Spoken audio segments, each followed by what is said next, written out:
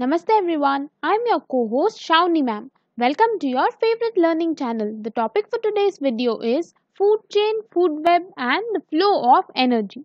So before understanding about food chain, food web and flow of energy, let's understand how the energy enters into an ecosystem. So how does energy enter into an ecosystem? We know that there is a process called photosynthesis. So energy enters an ecosystem through this process, that is through photosynthesis energy enters into an ecosystem. So there are green plants and these green plants perform the process of photosynthesis and we call them producers as they capture solar energy and convert it into chemical energy. This leads to the formation of food for plants, that is the food is prepared in the form of glucose. So hence, as the green plants can prepare their own food by the process of photosynthesis, we call them producers. So by this process of photosynthesis energy enters into the ecosystem. Okay, so this energy then reaches to other organisms. And how does it happen? The energy reaches other organisms, those who depend on plants for food. So as they have plants as their food, the energy then keeps on getting transferred to other organisms. So this process of taking food, okay, so the process of taking food and being the food and being the food of others, that is of other organisms, in a linear manner, in a linear manner. This is called the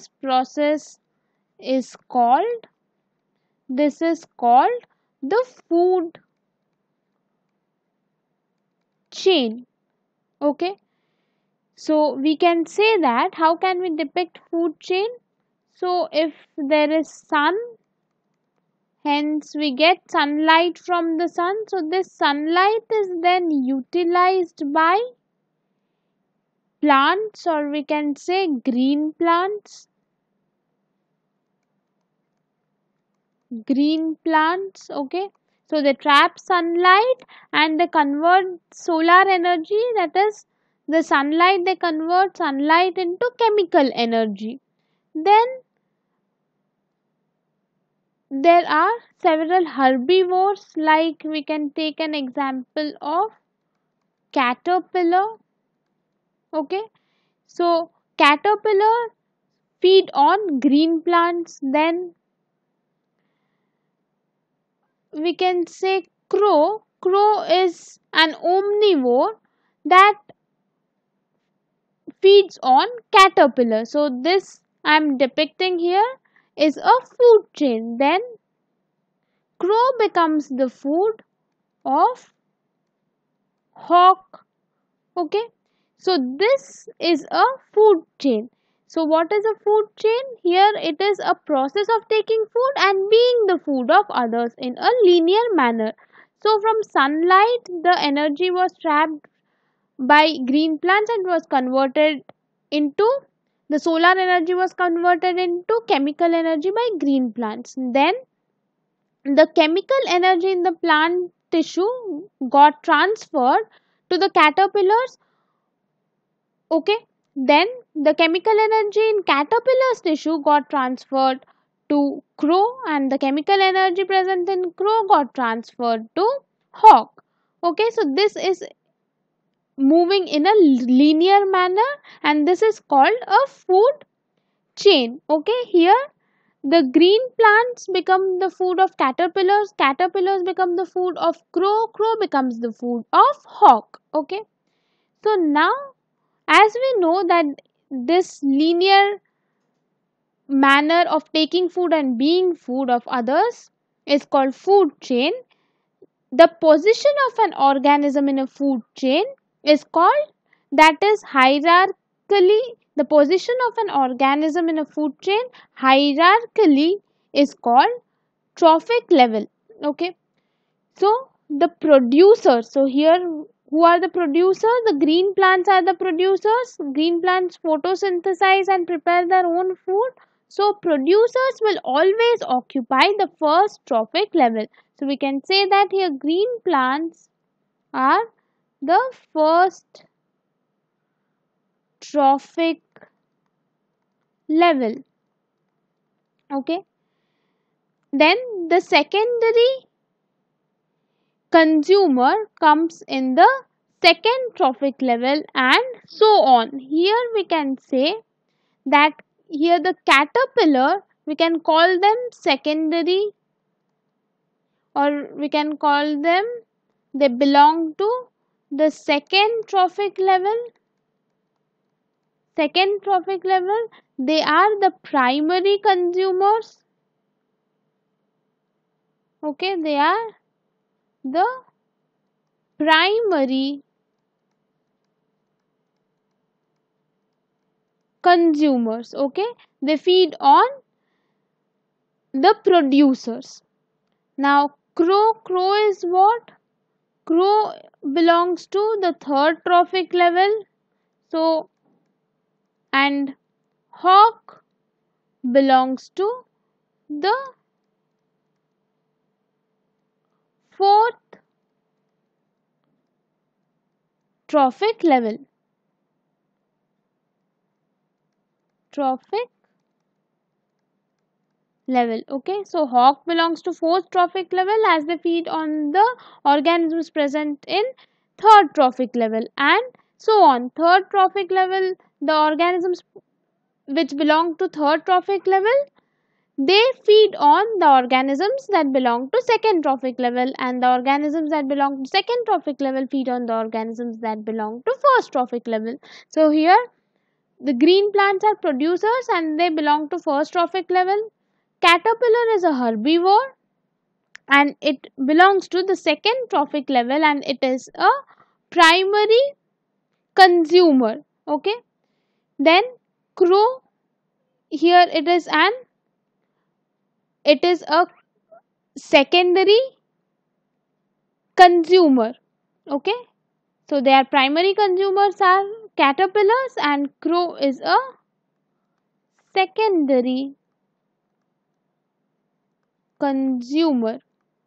Okay, and at the fourth trophic level is hawk, and this is a tertiary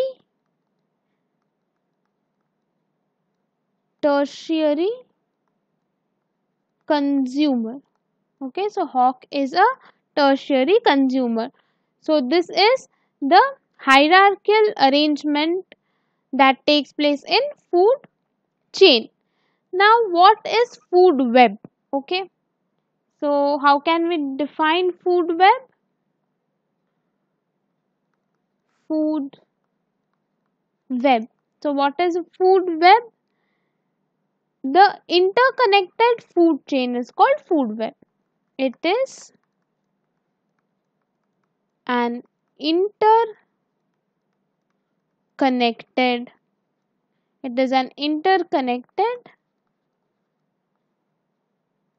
food chain. Okay, so an interconnected food chain is called food web. As we can see in this diagram, this is a food web, and here different food chains are interconnected. There are several food chains. If we see here, there are several different food chains and they are interconnected amongst each other, and such type of arrangement is known as food web.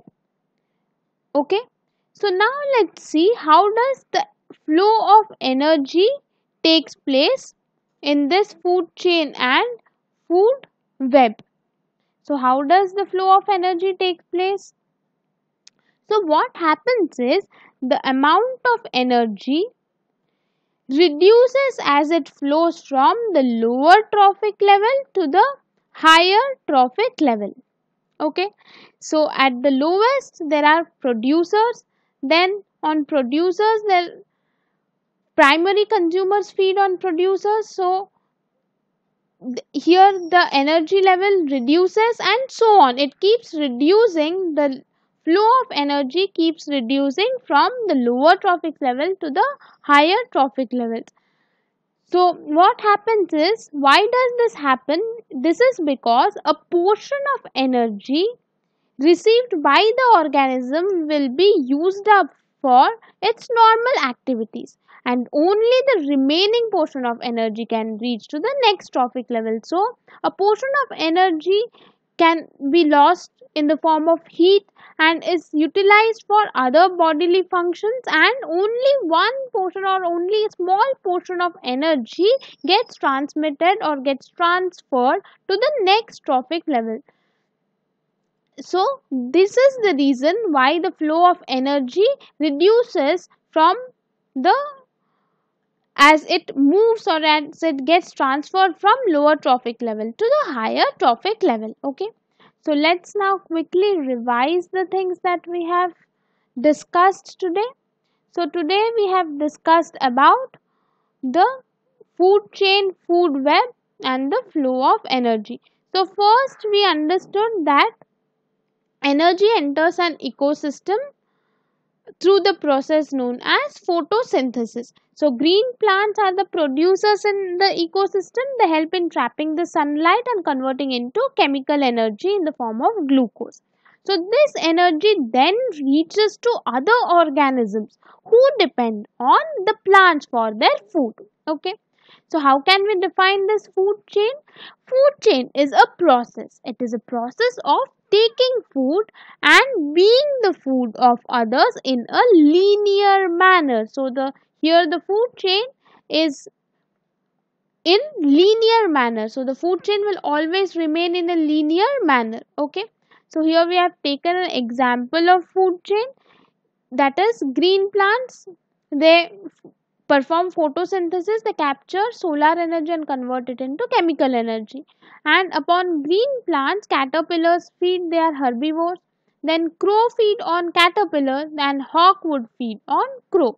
So here the green plants, there is a hierarchy. Okay, so the position of an organism in a food chain hierarchically is called the trophic level. Okay, so producers will always occupy the first trophic level, and here the caterpillar would belong to second trophic level as it is the primary consumer. Then crow would belong to the third trophic level as it is the secondary consumer, and hawk would belong to the fourth trophic level as it is the tertiary consumer. Then what is a food web? Food web is actually an interconnected food chain. Here we can see there are several food chains.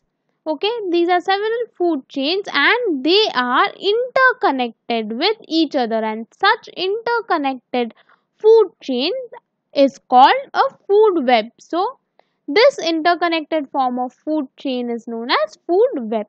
Okay, then we discussed about the flow of energy, and we know that the energy flow, the amount of energy actually reduces as it flows from the lower trophic level, that is the producers occupy the lower trophic level and they have most of the energy they receive, they have most of the part of the energy, and as the energy flows from the producers to the primary consumers, then to the secondary consumers, then to the tertiary consumers, then to decomposers, in this way of transfer of energy, the level of energy or the flow of energy here reduces from lower trophic level to the higher trophic level, and this is because a portion of energy received by organism will be used up for its normal activities. There will be some portion that would be lost as heat, and only a small portion of energy would be transferred, or the only remaining portion, that is very small portion of energy, would be transferred to the next trophic level. And due to this reason, always the energy flow from the lower trophic level to the higher trophic level, the amount of energy actually reduces during this flow. That is, the plants or the producers will have most of the energy, whereas while the energy flows from producers to the next trophic level, this amount of energy would always reduce, as most of the part of the energy would be utilized by the organisms for their normal bodily functions, and only the remaining small portion of energy can reach to the next trophic level. Because of this, the amount of energy will always reduce as it flows from the lower trophic level to the higher trophic level.